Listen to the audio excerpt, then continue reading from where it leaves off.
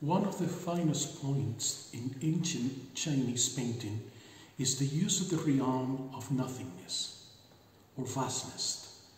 This nothingness is not the nothingness as we normally understand, but is the nothingness that is infinity itself, from which forms emerge and return to it.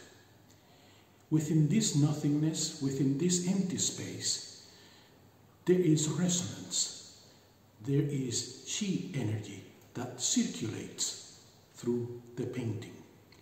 From this nothingness, a fullness emerges, a fullness that deploys itself within the painting, and which basically is the fundamental principle of the paintings that I do.